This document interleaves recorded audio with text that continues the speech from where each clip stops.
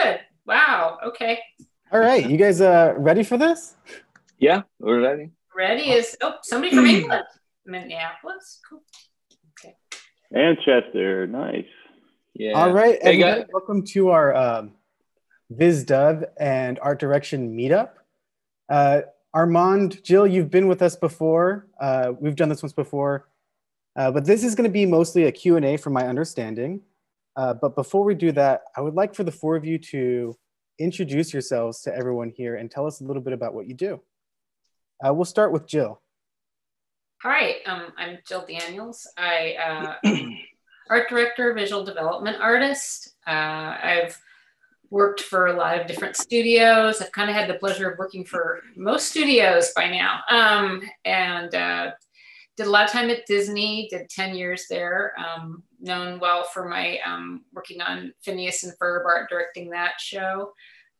Lately, I art directed Infinity Train, book 1 and book 2. And currently, I did a little Viz Dev for the feature unit over at Netflix, and then have moved on to do some visual development for the Disney development team. And I like development a lot. So I've been working with a guy named Chris Perry from Bit Films, and that's been using Unreal Engine. And so I've kind of gotten my feet wet with that this year, and I am really loving that.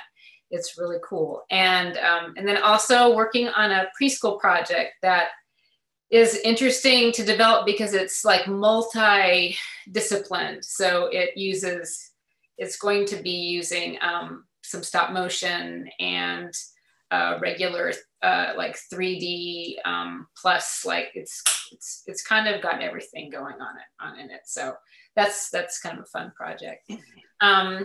I grew up in Alaska, came to California, went to Art Center and stayed because I love it here. So that said, I'd love to turn it over to introduce my fellow hyper accomplished people here. How about Armand? Do you want to go on? Oh, okay. I was hoping Seonna. I thought Seonna was gonna. Oh, Seonna, ladies first. Seonna, beautiful, talented Seonna. Let's go with Seonna Hong. Hi, I'm Seonna Hong, and I'm a visual development artist at Sony right now, working on the Hotel Transylvania 4 movie, and that's super fun. Yeah, and I've been there for. I mean, I don't remember how to do time, but I think 8 years. And before that, I was in TV animation, a lot like Jill, about, having had a lot of experience in a lot of different studios, which is always so fun. Also at Disney, at Nickelodeon for 8 years, art directing and background painting there. And I'm a Southern California native and working and living out of Los Angeles. Yay. Yay. Oh, am I next? Okay. My name is Armand Serrano. I grew up in Manila in the Philippines. I moved here in the 90s. And so I'm a production designer, art director, Viz Dev, specializing in environment design. I work with I work with Disney, Sony, Marvel. I'm working right now with Skydance Animation and Sunrise Studios. What else? Oh, I also work in games. I did work for Riot, for Blizzard, for Blur, Niantic games. So yeah, I've been in the industry for a while.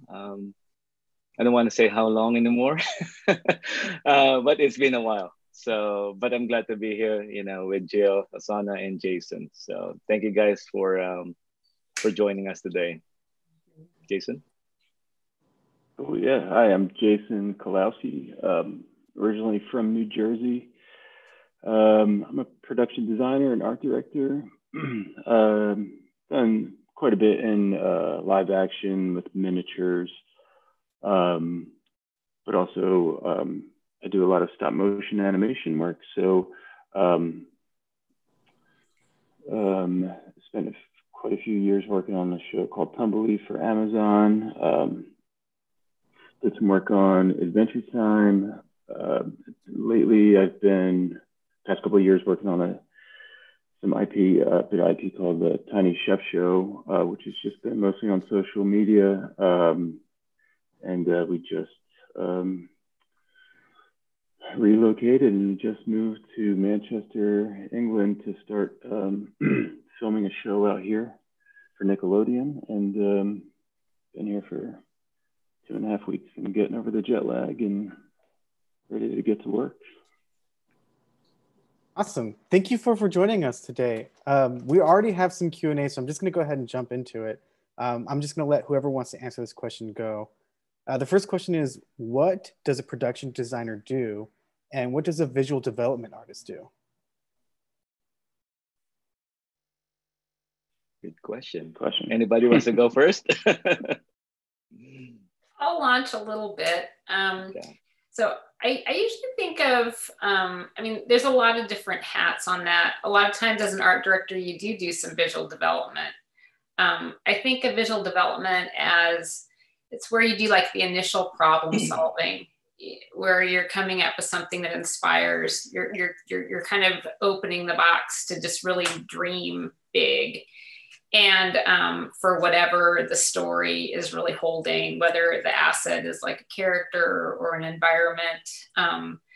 And then art direction, sometimes you're called to do that as an art director too, but an art director has a little more responsibility in crewing up a team and managing a team and breaking down that story into like actual assets, and a little more having to do with budget and really making it work.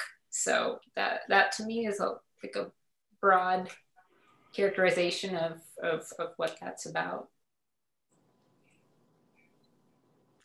Yeah, to add to that, I'm doing visual development now, and it's supporting the vision of the production designer and the art director, and the vision of the movie, and going everywhere from being in development where we're first doing very loose sort of even finding the tone of the movie, finding the color script and helping to find that, to doing production work with the characters and the environment and props as we go further into production, like Jill was saying. So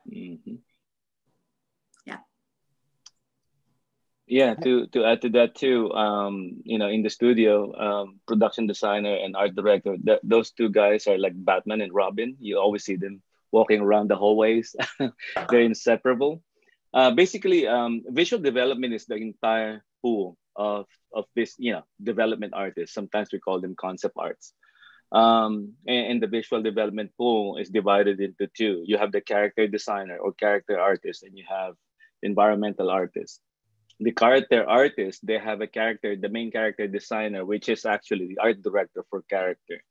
And most of the time, what you call the art director is the art director for environment.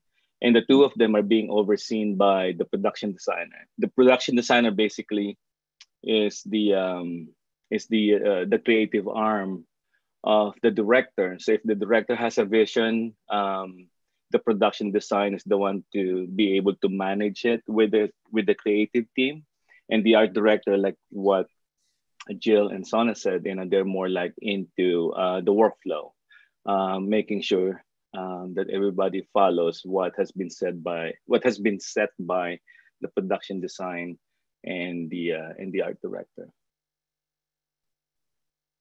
Jason, I don't know, did you want to add anything to that? I think that's pretty well covered. It's really interesting to me because it's a bit of a different world from where I live, but similar realm.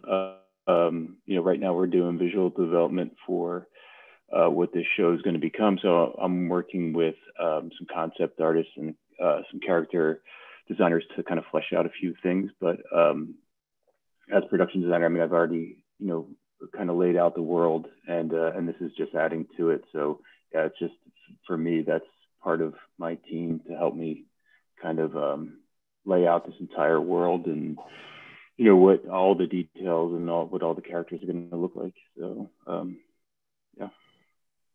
Very cool. This next question is really interesting. what brushes do you use? No, I'm joking. I'm joking. The next question is next question is coming from someone who's actually already an art director for TV animation, but they want to make the transition into doing art direction for feature. What are the key differences between doing art direction for TV and doing art direction for feature? Do you mind if I answer the question? Go ahead. Please do. So yeah, from what I understood, I had TV experiences prior to me joining feature animation a long time ago. That's my first. So I have a little bit of understanding on TV, but most of my experience is in feature. I believe there's an overlap on both. Of course, design is design. If you're a good designer, if you have a top-notch, skills, those are both. Those are usable for both, whether it's TV or features. In TV, it's more episodic. Actually, it's weird now. Nowadays, there's no such thing too much about TV. It's more like streaming, right? So that's like the hybrid. It's in the middle. But I think in features, number one, features spend more time in developing the story and working out, developing the characters. It takes 5 years, right? Average of 5 years, 4 to 5 years to finish a feature. So you have a lot of time to dabble really deep into the story development, and also working out the visual development for the looks. For TV, I believe some have a lot of times at the front end. Some of them have less time at the front end, but it's more episodic, I believe. So in features, I think there's more opportunity to stay in one. Let's say I'm just talking about location. There's more opportunities to stay in a location. So in a location, you flesh it out more. You see more development in a particular shot, because of the time. There's a little bit more time to develop that. I think there's a little, and Jill and the other artists here probably could say more about TV, but I believe in TV, you can see more stylized, highly stylized artworks are supposed to, in features, what I've been seeing the trend in feature animation, if we're gonna put numbers on it, it feels like the average percentage of stylization would be 30% stylized and 70% real. If you watch Disney or Warner Brothers, most of the movies that you see in animation fall into that category. But in TV, you can explore, you can get crazy, whatever kind of stylization you can have. So anyway, I'm gonna pass it on to my colleagues here, and they can add more to that. If I could jump in, I started off in TV, and from my experience, I don't know, maybe things have changed. Production design and art direction was sort of lumped into one role, whereas I feel like that's broken out more in feature. Those are two separate roles. And so that was a change when I went into feature, realizing, oh, okay, that part of the pipeline was already different. And so I went from art directing in TV, background painting, then art directing, and then went into feature.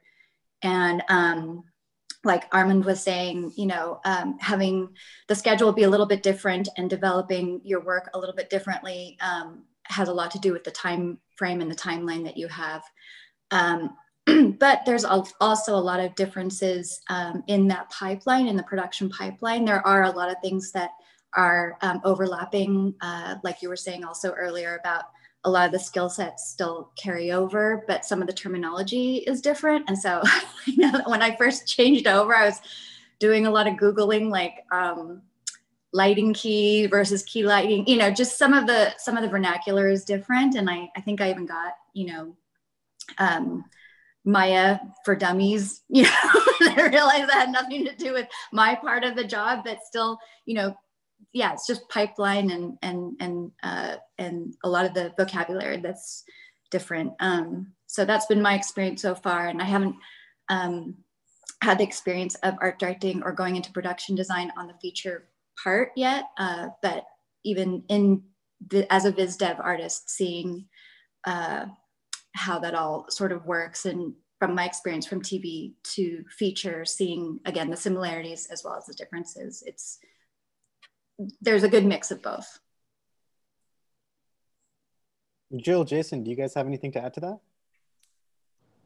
I think I could say that I think that what's interesting is as the time's going by, I think that what's considered TV and what's considered features, with how streaming has been coming into play in the last few years, the boundaries are really blurring, basically. Because the budget for TV shows now can be as much as a feature for some of them. They're immense, and the time that people take, Del Toro's doing basically TV, so I think that the talent and what we're seeing about the differences are a little blurry now. So yeah, I think that is kind of an interesting new place to be in nowadays. So I haven't worked as much in the features. I've worked some. And I think that for me, the biggest differences were there was a lot more, than in any feature I was a part of. I did a little time in DreamWorks features and did a little biz dev with Sony, not much, and a little bit with Netflix. But it was like there's just a lot more time that's taken, with like just to have like the meeting, have meetings on, like the movement of a finger, like there's a lot more time spent on each little part of it, which is an awesome kind of luxury that you get up front. TV, you get some time up front. I'd say with the Infinity Train gig, they gave me, 6 months up front with the creator to do visual development, which was a really big luxury and which was really amazing and awesome. And I really took advantage of that. And that really was a huge gift on that project. I wish all projects were like that. I love that, having that. On the Unreal Engine project that I'm on right now, Chris Perry, he comes from Pixar. He comes from ILM and Blur Studios. So it's interesting in that project because it's going through a whole different process, which I feel like Unreal Engine is going to be one of these tools that, whether it's TV or features, it's a total game changer. I am absolutely 100% loving how the instant gratification with it.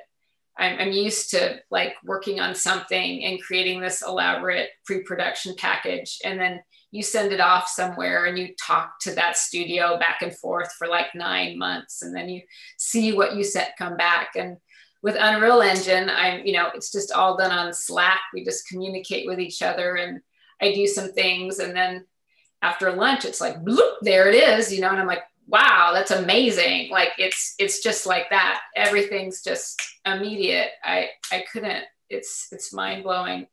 And you can just put in things whenever, you don't have to have like such a rigid schedule of like things that are necessary. It's the workflow is kind of like a big one giant viz dev, and it just kind of moves forward. And so I think it'll be interesting when that tool gets more incorporated into whether it's TV or features, because I do think that the workflow is completely different, and it has an ability to change the landscape of what traditional 3D or 2D has been. So very cool. The next thing I'd really like to get into is, because I don't think all of you just started working where you are, exactly where you, in the position you are right now. What I would like to go maybe one by one and ask, what was your like career trajectory into getting into visual development and art direction? And then also, what would you recommend to others who also want to do that same thing? We'll start with you, Jason, and then we'll work our way around. Sure, yeah. I get asked this a lot, and I don't have a good answer for as far as recommendations go, because I just kind of um, stumbled blindly into it. I actually went to school for architecture and did a master's degree in that, and I spent 7 years in London building architectural models for Zaha Hadid and Richard Rogers, and then on the side was just making miniature sets for some friends that were stop motion animators, and yeah, and then I don't know. Somehow I ended up in Los Angeles and working on miniatures for feature films and blowing them up, and working on Dark Knight Rises and Pirates of the Caribbean and stuff like that, and just having fun, and then just always diving back into stop motion animation, just because I thought it was so fun, and getting more into like the creative side of it and developing these worlds. And I don't know what course you would take. Like I get questions from students, and I try to be helpful, but I don't have any real world experience of how to get to here. And it was just and so much of it is just dumb luck too, of just, I mean, sweeping floors in some studio when they needed a hand on set, and I started building with them, just that kind of thing. And I can't, I'm maybe not a good person to give advice on how to get here. Yeah, I think I'm hearing just blow stuff up. Yeah, definitely. Get yourself a lighter. Very cool. I mean, I think it's still interesting to hear how you got there. Seonna, what about you? How was your trajectory into getting to where you are now? Very similar to Jason's, not in the blowing stuff up part, but just stumbling into it. And I always make the joke that I, just assumed that cartoons were made by elves, at the North Pole still from growing up.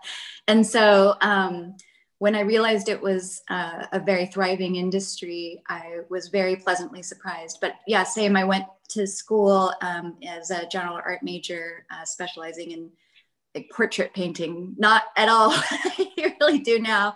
And I think it was, I stumbled into it. I was, there was a period of time where I was taking any job that was art related in any kind of way.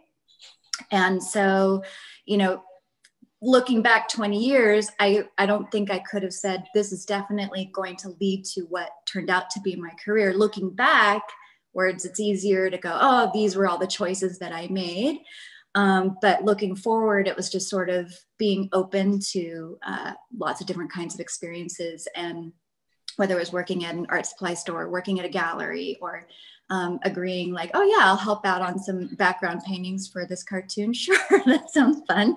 And then just being lucky to keep getting that work, here and there. And I still had all my odd jobs. And then just the animation work was the one that was more consistently coming after a while. And then I was surprised, even after 5, 6, 7, 10 years, I was like, wow, it's still coming.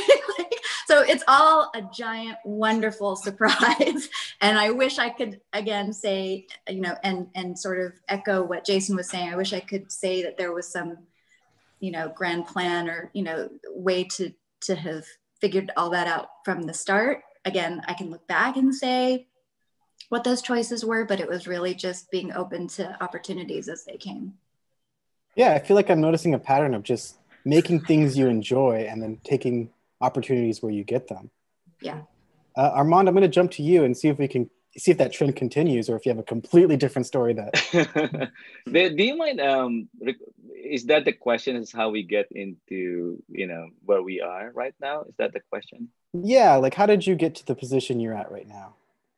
Oh, okay. So, well, in animation per se, I never intended to go into animation. I'm Asian, so during the time when we were kids in Asia, there's not a whole lot of opportunities in animation. So if you want to go to fine arts or anything about music, anything about arts, for for our parents, it's those are hobbies. You know, you won't be able to find a real job with that. You know, be a doctor, be an engineer, be an architect. So being a good son, I heeded that. So I gave up on arts, and I went to college for engineering. And so I finished it, but I had a tough time. You know, I keep going back. Maybe I should shift. But when to make the long story short, how I got into animation, my wife, I met her when we were in college. She has a classmate whose sister started working for Hanna-Barbera, which is the precursor for Cartoon Network. In during the time in early late 80s, early 90s, they started outsourcing Saturday morning cartoons. Disney, Warner Brothers, Marvel, they started outsourcing work to Manila. So they have studios in Manila. So I heard about it. She told me about it. She knows I love to draw, and I didn't have a job at the time. So I applied, and so what they did was when you get in, they would give you a test. You get in, and they will give you an intensive training, a 6-month training. I guess they would have union people from LA come over to Manila. So I guess what they learned in CalArts for 4 years, they dumped it to us in 6 months. Then after that, you know, I got in as an in-betweener. And I realized I didn't like animation, you know, animating as much. But I found out that there's a layout department wherein we deal with backgrounds and camera mechanics and staging and all those good stuff, which actually I was able to practice a little bit of what I learned in college. So I took that, and that paved the way for me, you know, getting deep into animation. Then I supervised the department. I get to work with a lot of union guys from LA and from Europe. There's, you know, so they encouraged me to go here. I came here. That's just the shortened version, but there's a long story. I got here.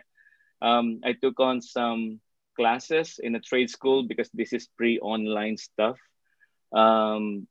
Then I rebuilt my portfolio, got into Disney, and that was in 1996. So once I get in to Disney, I stayed on. I really made a decision that this is the career of choice that I wanted to do, I guess, for the rest of my life, you know. So that's how I got here. Okay, very cool. I noticed a new trend now. Do something completely different and then stumble into animation.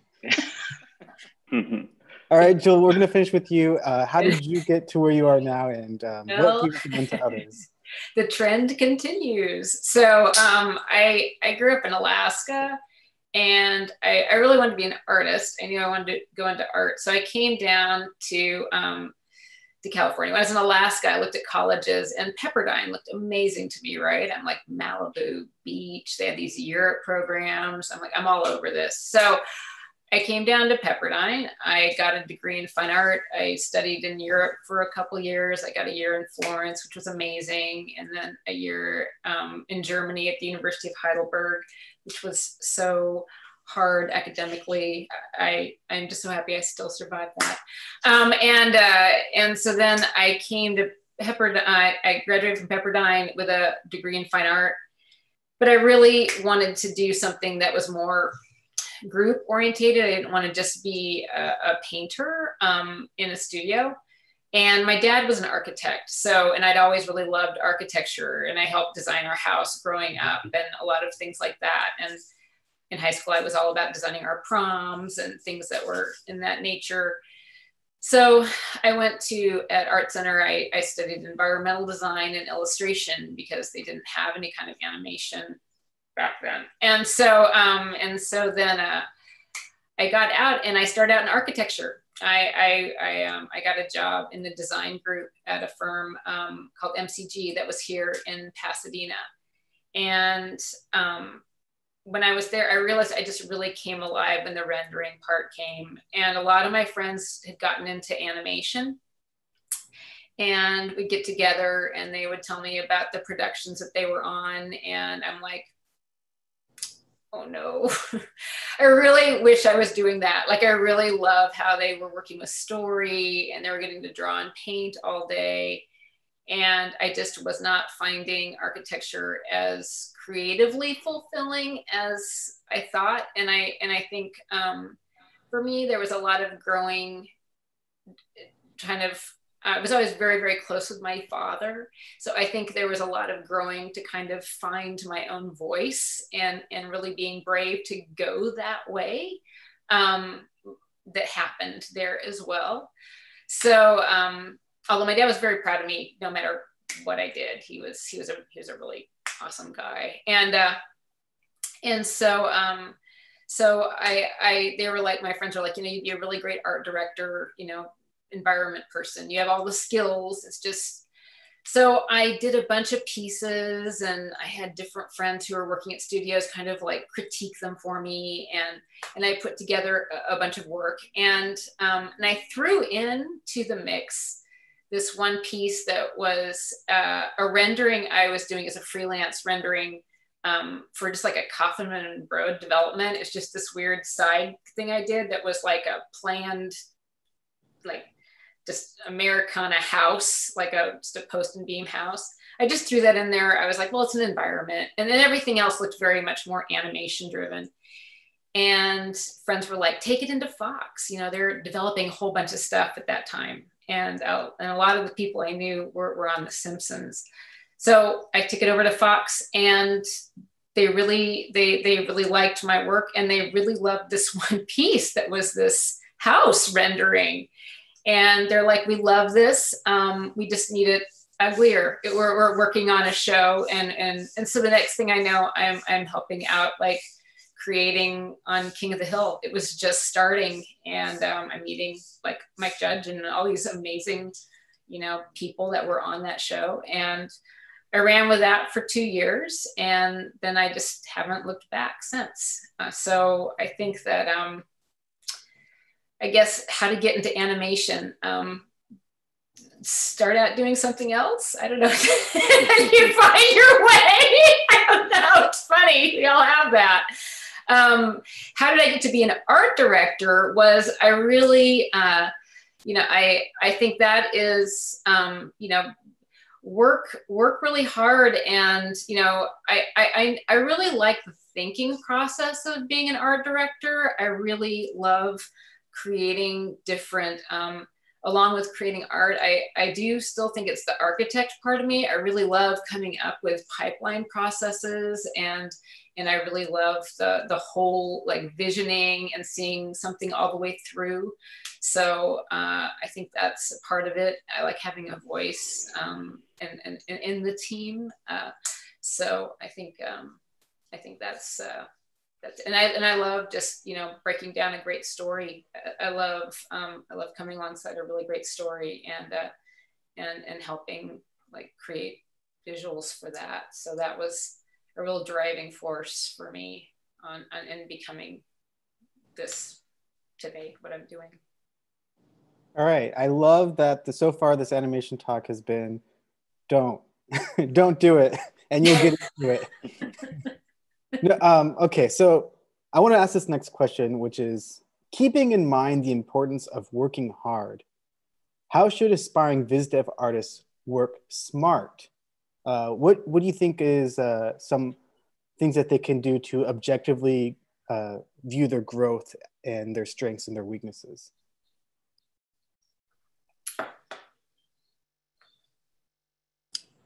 I'd say the biggest thing that I've learned is just being a better editor and knowing which decisions move your work forward and which ones are just lateral differences.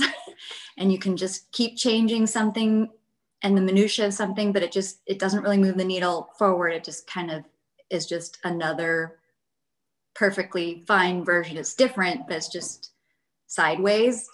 And so learning how to edit is the best way for me to say working smarter.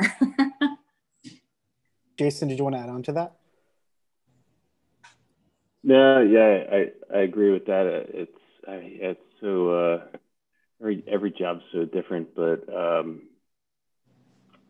yeah, I don't know if I'm the best person to answer this question. I don't know if I work smart at all. I'm like on the computer. I come home from work and I'm on the computer till 4 a.m, and then I sleep for 2 hours and get up because I have an idea, and then work and then fall asleep and then I'm late for work. So I don't know if I work smart. I don't know if I figured that out yet. So. Jill, what about you? I love all those answers. I think the truth is in all of it. Smarter. I think, it's interesting. I think part of that question is really, what is your definition of smart? Are you trying to save time? Are you trying to make more money? Are you, I think that there's something about that in there. I think that, I guess I feel like it's important as an artist to really, that leads me to, I think it's important to think about what really makes your heart sing, I think that's a real key. Are you really financially driven? I mean, I think that we all have to survive. It's important, what we do is we get paid. So we're professionals, which that's exciting. But, smarter. Yeah. For me, I think, I feel like I'm working the best I can. When I stay challenged, I really like taking on new projects. I like taking on different genres. I don't like to get pigeonholed in anything. So I'm always up for a challenge. So that for me is something that's smart for me, working smarter. I think that I like being about projects that I really love the heart of the project. I really love the voice behind it. I can really fall in love with the story or characters. So for me, that's working smarter. I think that, once you just always are kind of trying to be the best artist you can be. And I feel like we're all, hopefully still looking to, come up with the best exciting lighting or new exciting things to do with color combinations or compositions or things like that. So I think trying to define what smart feels like for you is really key in all that. And then really hold on to that. Can I change my answer real quick? No, all answers are final. I'm sorry. Yeah. Go ahead. Yeah, I just thought of something real quick that I wanted to add, because something that I've actually learned in my career is that I guess you could call smarter is just knowing when I have maybe not so much a weakness, or like I see somebody else's strength and just letting them let their strength shine. So it's just like I guess it was like for a couple of years, it's probably a little bit of a battle of an ego with me. But once I got past that, just to like let other people's strengths shine and help the visual development, instead of trying to kind of gobble up everything myself. And to me, that was that was when I learned how to work a little bit smarter by sharing the joy of creating a little bit more. Oh, I love that. That's yummy. That's the yummiest. Armand, do you want to? Oh, yeah. Again, maybe my age is catching up on me. Do you mind repeating the question so I'll get it? Yeah, absolutely. Do you have any tips for aspiring viz dev artists to work smarter to improve their skills? Oh, to improve the skills. I think I second what everyone said about it. And practice. I mean, that's, our job is skill based. And at the same time, it's also experience based. The more that you stay in the business, the more that you learn how to do things. So there's not one formula that we would say, okay, you just do this and you would be like this.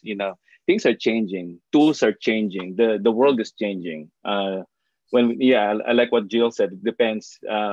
When we say the word smart, it's also relative now to what the context of where we are. Like in my time there's no internet, and now there's internet. In my time there's no lockdown, now we are lockdown. Who would have thought that everybody now will be working from home? Like, a year ago people are asking, can we work from home? No, you have to stay in the studio. So it's different. So being smart, I believe, is number one. In terms of our skill, that's I think the number one thing is you have to keep practicing, hone your talent. Do not try to chew or bite what you cannot chew. Stay in one style. People always ask me about that. Stay in one style and own it. And now if you have a handle of that style, then you can move on to another style. I would rather see someone who's so good in one style, as opposed to trying to do three different styles, but they're like watered down, skill. So that's number one. Number two would be, keep yourself. I guess, if you're into technology, keep yourself in tune with what's going on also, and what tools that we have at the moment. If let's say, we move from the paper to tablet, then maybe you have to do that too. Doesn't mean that you cannot do what you used to do, but you have to add something in your skill set. So yeah, I think those two for me would be in addition to what everybody has already said. Very cool. Thank you guys so much for all that inspiring talk. I think this next question is directed at you, Jason. I'm sorry to single you out like this, but we have a question from someone who would like to do art direction for stop motion show, but most of their experience is only with CG, and they only have personal experience with stop motion armatures. Is stop motion animation open to CG artists, or is it like nurturing from the inside? At a certain level, maybe. Art direction in stop motion is a little bit different than art direction in other types of animation, just because art direction in stop motion usually has the knowledge of how to physically make everything. So, the production designer, like in almost any realm, can give you some sort of drawing that is the essence of this this feature, this show, and the art director's got to figure out how to make that in a tangible and safe way, where animators can work on a table and reach everything, and how to make it, and understand tools and materials and the way they behave, and run a whole crew of artists. I'm not saying that it's impossible, and there's so many different kinds of stop motion too, where there could be like lower tech stop motion, or some sort of down shooter table paper stop motion, where you don't need all of that know-how, and an art director would be more like an art director would be on a CG show. So to answer your question, yeah, I think that. Thank you. I think that answers the question. Does that answer? Yeah, I don't think, but I mean, if anybody, there's always people coming in from other worlds into stop motion and learning it at a certain level. You're probably not going to walk through the door as an art director, on a feature without previous stop motion experience. It's just the way it works. But you can definitely work your way up. Awesome. We hear a lot about how technology and animation changes. From your opinions, we'll go one by one on this. How do you feel how the art side of animation has changed over time? Sana, we'll start off with you. Oh, the art side of animation. I feel like, if anything, what I've seen as I've been in this is seeing how the art form of animation itself is a lot more visible. I know that, as we're all talking about how we started, at least for me, animation arts wasn't something that was offered in school. And so seeing how many programs in schools have that and seeing how that's supported, and just the access of how many artists that you can see who are doing work already, whether they're still in school or coming straight out of it. So I would say in the time that I've been in animation, just seeing the access to artists and their work change. And then as far as the art itself, I think being centered around the technology of it has been a big shift, because I started off when I was doing background painting with actual real physical paint. And so I can wear nicer clothes now to work because I don't splatter on myself anymore. And there's a lot of advantages to that. In some ways it makes paintings go faster because you can edit things a lot faster, but in a lot of ways it makes it harder because suddenly you have the ability to try, 10 different versions of something. And so not necessarily that it's harder, but there's opportunity for more exploration, and that can be both good and something that you have to figure out how to, relating to my other question, how to sort of edit those choices. Armand, how do you feel like the art side of animation has changed over the years? The art side of animation. Well, the art side of animation, a lot of everything went to digital, so that's number one. But I think on our end, I think that's what you meant, right? For the artist who's working on animation. Yeah, it's great. I mean, for just like what Seonna said, now I don't have to go home full of graphite on my arm because I don't have to deal with pencil. But I mean, it doesn't mean that we don't need to use that. I can still use it every now and then, but there's more tools. It's not like you have to give up one for the other. I think you're just adding to what you have. For me, it's great. For me, there are benchmarks. For at least for my job specifically, number one is when we move into from pencil to tablet. That's amazing. I embrace that one, because there's so much things you could use using Photoshop. Like what Seonna said, I mean, I can create different variations in different layers in one, in no time, as opposed if you have to do that in traditional media, that takes a while. So it sped up the process. So the tablet, Photoshop, the 3D, some 3D work for me. And recently, virtual reality, just the Oculus.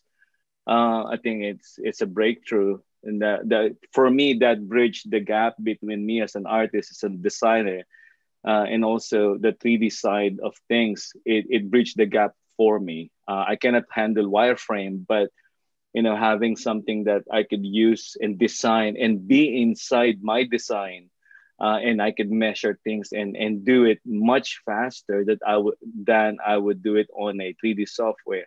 Those are the things that excited me. Those are the things that, as an artist, made me want to wake up every day because I'm excited to play with those toys. So yeah, it helped. Those are the newer tools of technology that helped me a lot and made me grow as an artist. Yeah, so that's my answer. Jill, same question.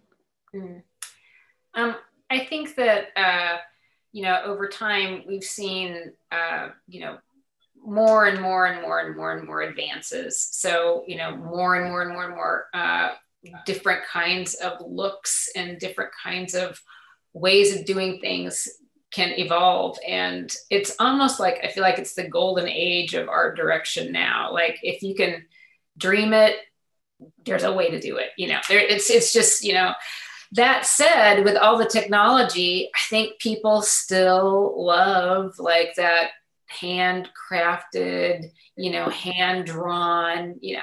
I notice on Instagram, a lot of young artists post, I did a gouache painting. This stuff's amazing, and I remember, the gouache painting. I kind of think that we've made a lot of changes, but yet I think it's still you know, great art is timeless, honestly. And the things that go into great art, the composition, the lighting, the tone, the color, just, you know, creating an imagery that just makes people's hearts just, you know, just burst, and you just go, wow, that is still the same. Like, that doesn't change. That's that sweet spot that we all look for, you know, to that moment in the story where it goes, wow, and then we are all get together and come together as a team and just take it that much further. That is still, you know, that's a constant thread. As far as like what's I feel like has really changed in art is there's just so many different ways to get there now. You know, you can do traditional 3D, you can do 3D that looks like 2D, you can do, you know, you can do 2D, you can do harmony, you can do stop motion, you can do multi, you know, faceted stop motion, you can do, you know, paper imagery. It's limitless with what we can do nowadays as far as the way technology can support us in that. So that's really cool. Awesome. And Jason, I think we'll finish this question on you. How do you feel like the art side of animation has changed over the years?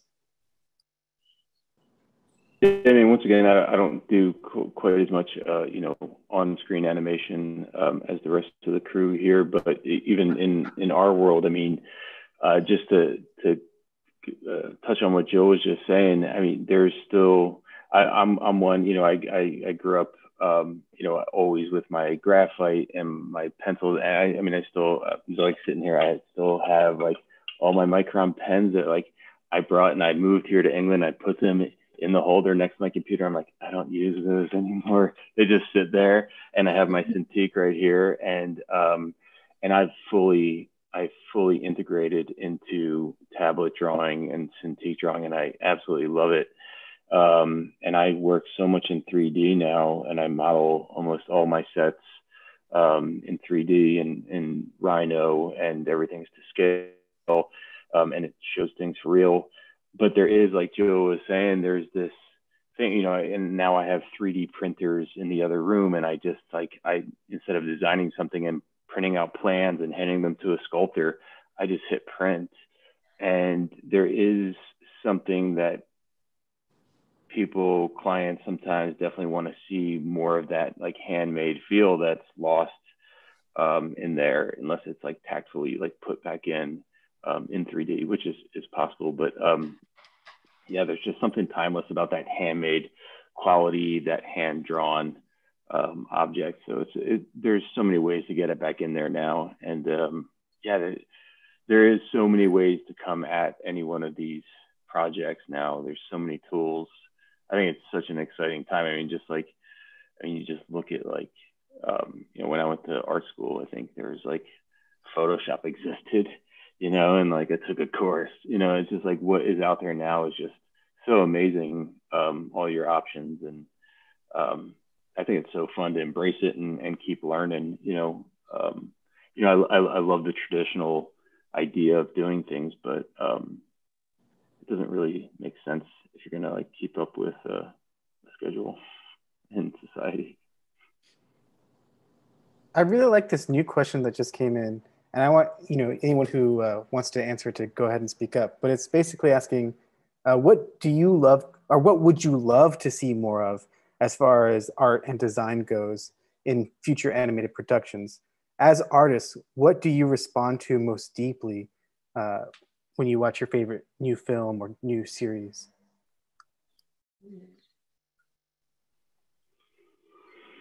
I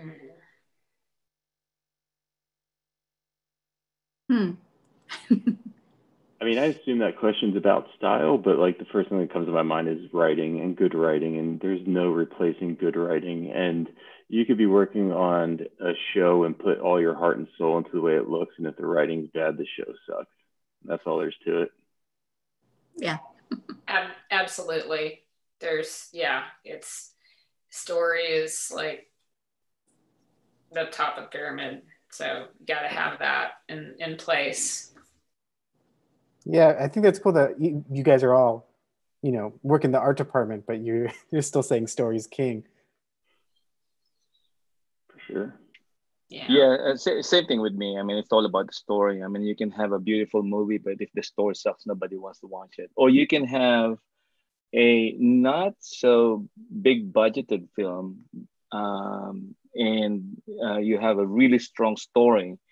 And maybe in terms of the art, you cannot have all the bells and whistles. But if the story was structured well, shot well, I believe the art department, they become wiser and smarter in how they do things. Um, and yeah, so they try to be the best as they could. I think that's more watchable for me. Not because since we're talking about limitations and limitless, I think the absence of limitation destroys creativity a lot. When, oh, I can do everything, I can show everything, I have to show the last detail of these textures because we paid money for it. That's, I think that's what's been going on. We can see the thread because we have 8K screens. We have to show the thread of that fabric. I think that destroys it. So that we can do everything, I think it's destroying it. So I think if the question is what I love to see more, is I want to see not more of, I don't want to see more textures. I don't want to see more fabric. I don't want to see every bit of hair. I don't want to see every, I don't know, particles. I want to see art on the screen, that even though it's 8K, 16K, whatever K that they're going to have on the screens, I still want to see a piece of art, not just textures. I don't know if that makes sense. I want to see a more poetic way of expressing the story on screen, as opposed to having movies wherein you can grab this character and put it in this movie and they would blend, and put that background and put it with this character and they would blend, because all of them are looking exactly the same. Yeah, I think you're definitely making sense based on all the comments agreeing with you and the nodding heads I see around you. I think that there's something to the art or the story when there's a certain vulnerability with the people who are writing or the artists come through. That's really where the good stuff is. So to just really be brave, I think is the way to get to that place. So I'd also like to see a lot more diverse storytelling from diverse points of view. And yeah, I think there's definitely room for it. So I'd like to see more of that. Yeah. I think we can all agree with that. But we are getting close to the end of the time here. I don't want to take up your entire evening, but I think I'm going to ask you all one last question, which is, what is your favorite part of production?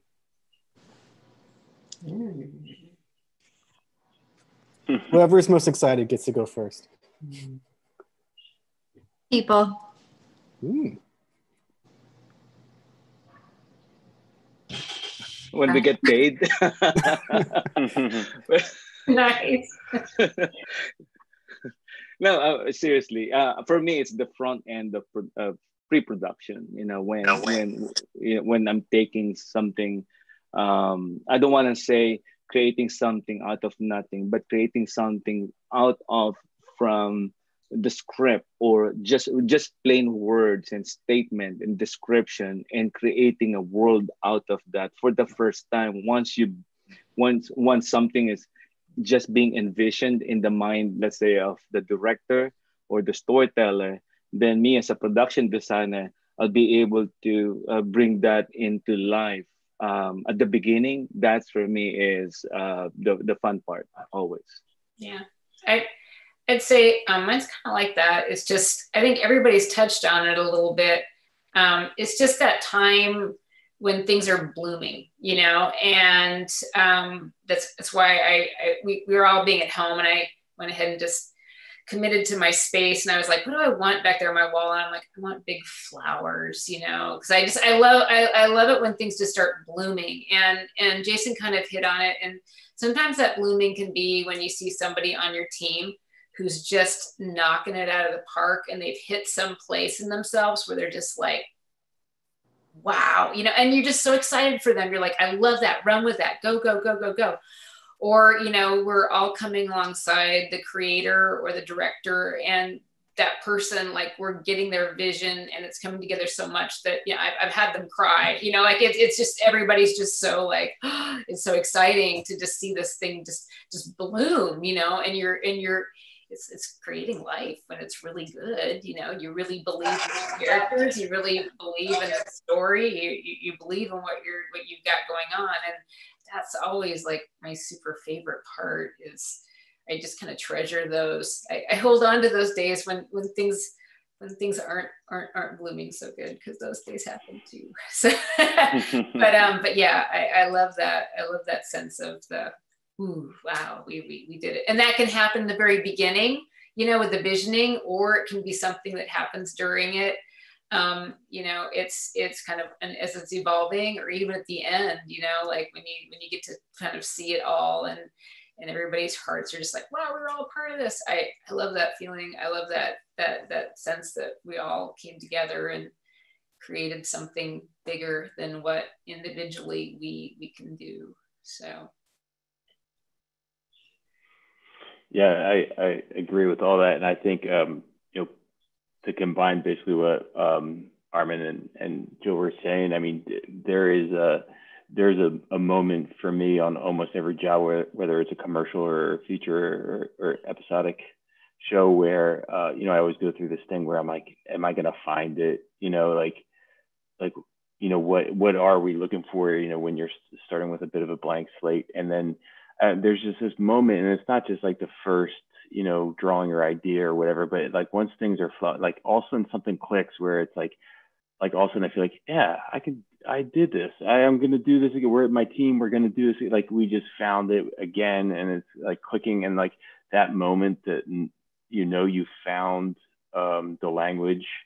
And I don't know, to me, it's just, I don't know if it's relief is the right word, but just that like feeling of satisfaction of like finding, you know, the right home for the right language for this particular project. And then from there, for me, that is just like smooth sailing. I just love it after that, you know, despite all of those days, like you mentioned, Jill, that, you know, sometimes aren't so great, but like, you know, once you're on the right path, it just feels like you're doing what you're supposed to be doing. That's beautiful. Like just like when things start to click. I really quickly want to go back to Sana's answer, because you just gave us a one-word answer, which was people, which is a fantastic answer because animation is such a collaborative medium. But we're kind of in an interesting time right now where you can't really physically be around people. How has that affected what you said was your favorite part of production? It definitely makes it harder for sure. But, you know, the ways that we are still able to connect like this really lend to that collaborative process. And I'm sorry, automatic cat feeders going. But just being able to be inspired by other artists, you know, and other people on the crew, and have that camaraderie and have that going. But yeah, it's a tougher sort of way to connect now for obvious reasons, but it's still, I think, a part of the process that I really love. So finding it wherever we can. I love that. Thank you, all four of you, for being here and giving your fantastic answers. The comments are blowing up saying you guys are so insightful. They're such huge fans. We have such an amazing amount of talent in this one virtual room. So thank you all for coming and giving your answers to everyone's questions. Yeah, thanks for the great questions, everybody. Lovely. Yeah. So good to see all of you. Yeah, likewise. Thank you all. Thanks, everybody. Yeah. All right. All right. Have a Stay great safe. weekend. Yeah, Be go safe. feed your cat. And happy Thanksgiving. Happy Thanksgiving, everybody. everybody. See you guys. Bye. Bye.